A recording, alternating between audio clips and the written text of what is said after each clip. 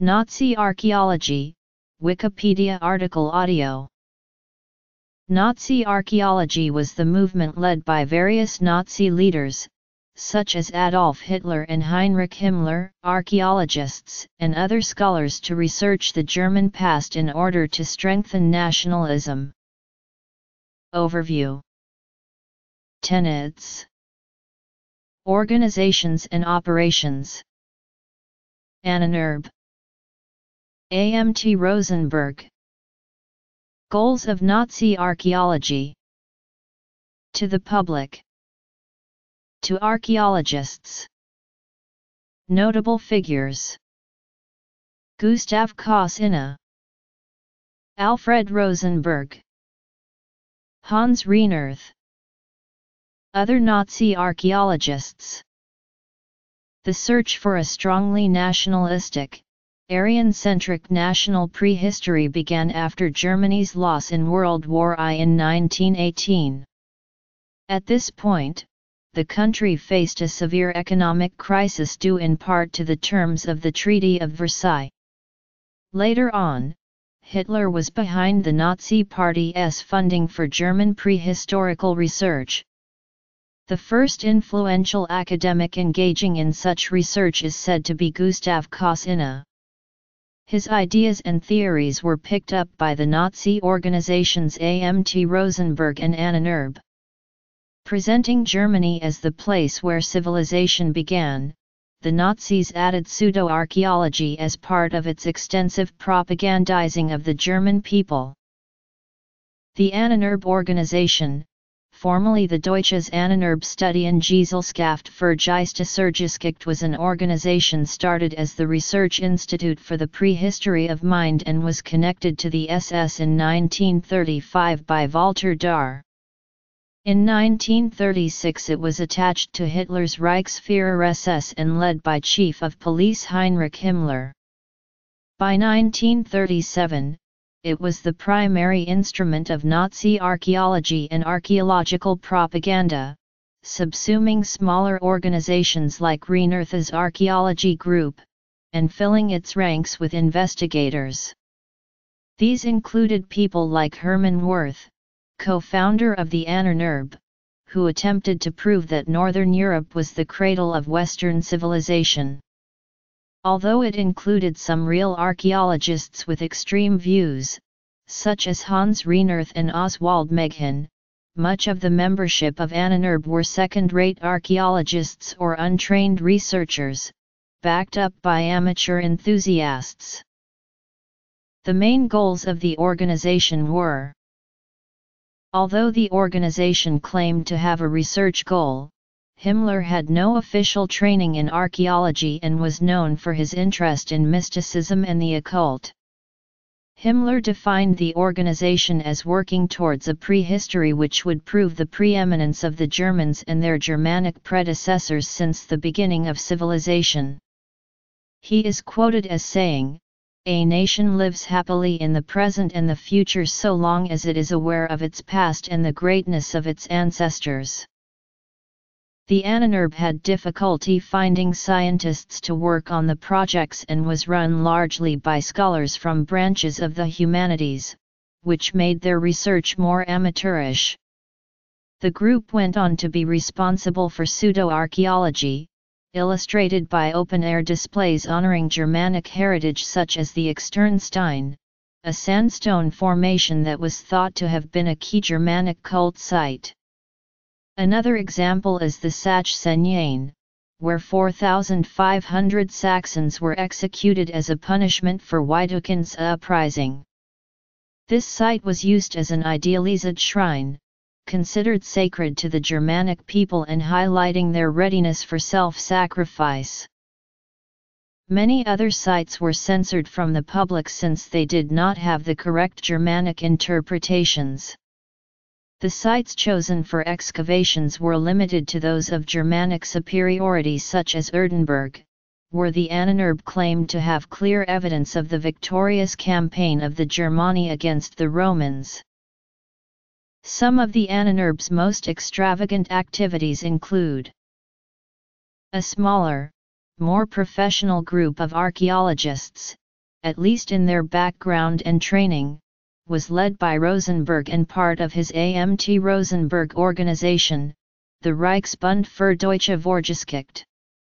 It was staffed with archaeologists who signed on to some of Rosenberg's later thinking and theory. Rosenberg saw world history as shaped by the eternal fight between the Nordic Atlantic, the pure-blooded Nordic people of Atlantis, and the Semites, or Jewish people.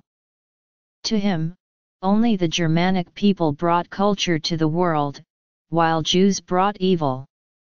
He speculated that the people of Germany were survivors from Atlantis who had migrated to Germany. He saw Germans as a distinct race, not only in biological terms but in mental phenomena and in their will to live. Hence, he advocated race materialism, stating that only the fittest race should survive, a tenet that would later shape the Nazi policy on the final solution. The Amt Rosenberg was dedicated to finding archaeological evidence of the superiority of Germanic culture and of Atlantis, and in this it was much aided by the Thule Society. Nazi archaeology was rarely conducted with an eye to pure research, but was a propaganda tool designed to both generate nationalistic pride in Germans and provide scientific excuses for conquest. The German people were drawn to the idea of Germany as the site of the origins of civilization by several means. For one, there were a series of films put out by Lothar Zotz with titles like Threatened by the Steam Plow, Germany's Bronze Age, The Flames of Prehistory and On the Trail of the Eastern Germans. These used the appeal of myths, olden times, and German triumph over change to reinforce the idea that German history was something to be proud of, while at the same time taking advantage of the fact that since these periods of history were little known to the general public, they could include heavy doses of propaganda. Additionally, public journals gained popularity such as Die Kunde and Germanenerbe. With the journals and films, Germans thought they were being given good visuals and interpretations of different archaeological sites and learning more about true German prehistory.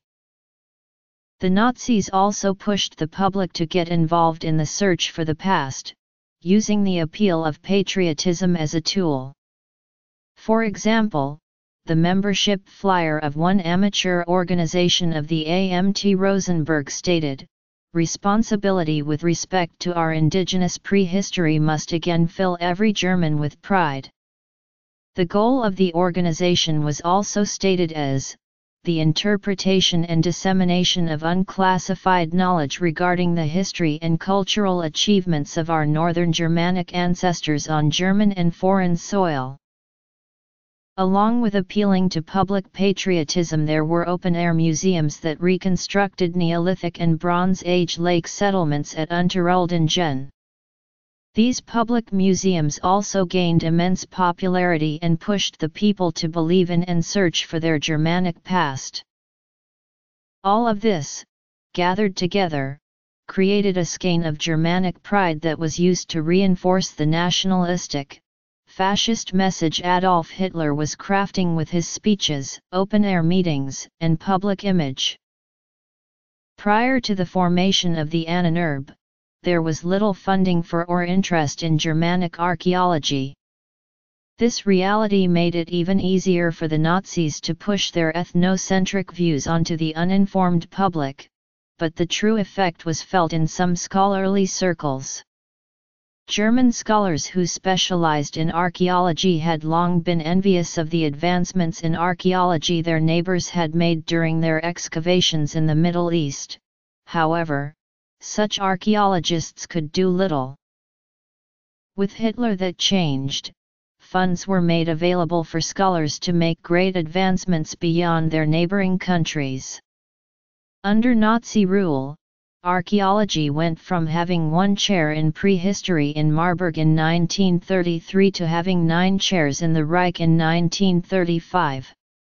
Once archaeology started gaining popularity, scholars were also able to excavate castles, old ruins, and the like, and bring back pieces for display in museums. One example of those changes was that the Römisch-Germanisches Zentralmuseum in Mainz in 1939 became for a time the Zentralmuseum für Deutsche Vor- und Frühgeschichte. In their enthusiasm for the Nazi regime's support of archaeology, many German archaeologists became pawns and puppets of the real goals behind the movement. They answered to the requests of the Ahnenerbe, and not always in the interests of pure archaeology. The nationalistic theories of Gustav Kossina about the origins and racial superiority of Germanic peoples influenced many aspects of Nazi ideology and politics. He is also considered to be a precursor of Nazi archaeology. Kossina was trained as a linguist at universities in Göttingen, Leipzig, Berlin, and Strasbourg, but eventually held the chair for Germanic archaeology at the University of Berlin. He laid the groundwork for an ethnocentric German prehistory.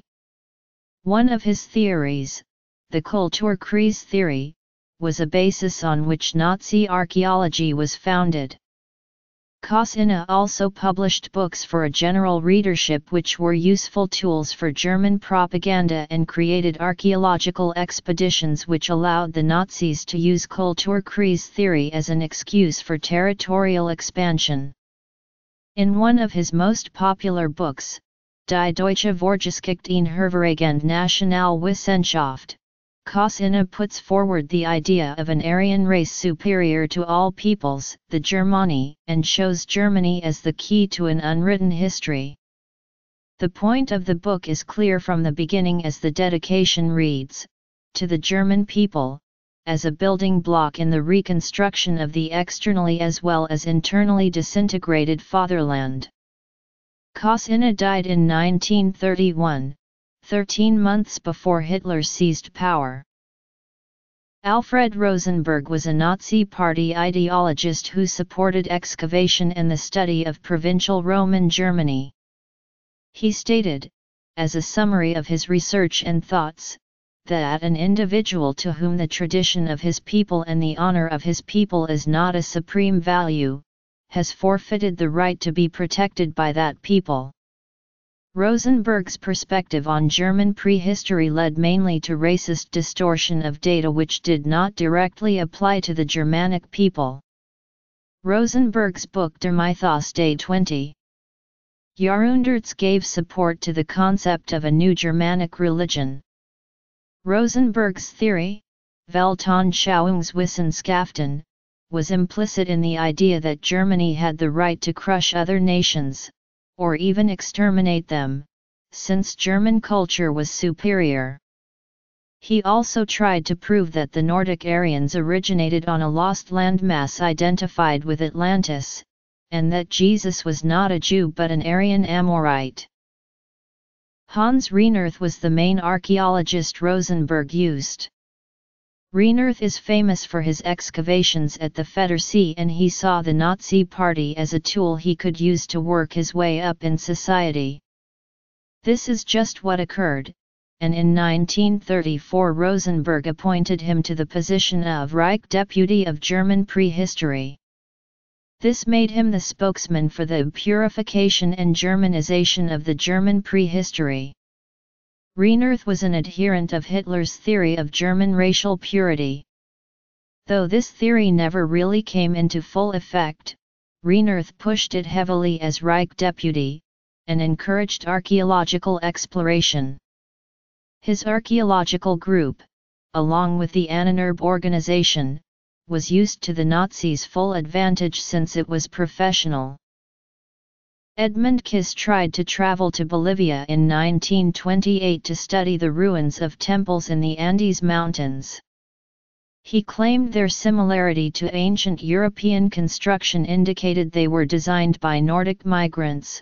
Millions of years earlier, in 1938, Franz Altheim and his research partner Erika Trautmann requested the Ahnenerbe sponsor their Middle East trek to study an internal power struggle of the Roman Empire, which they believed was fought between the Nordic and Semitic peoples.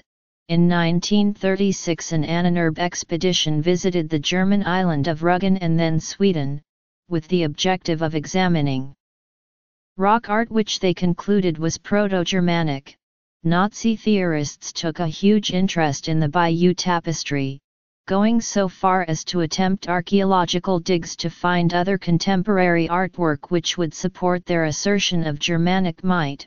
In 1938 the Ahnenerbe sent an expedition to Tibet with the intention of proving Aryan superiority by confirming the Vril theory, which was based on Edward Bulwer-Lytton's book Vril, The Power of the Coming Race.